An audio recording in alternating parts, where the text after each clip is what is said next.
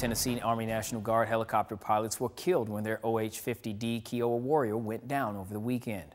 First Lieutenant Thomas Joseph Williams, Jr.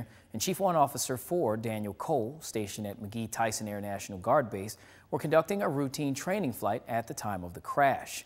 The Adjutant General, Tennessee National Guard, Major General Max Haston, expressed his deepest sympathy, saying, "Words cannot express the sorrow I personally feel for these soldiers, their families, and their fellow soldiers who knew and served with them in peacetime and combat."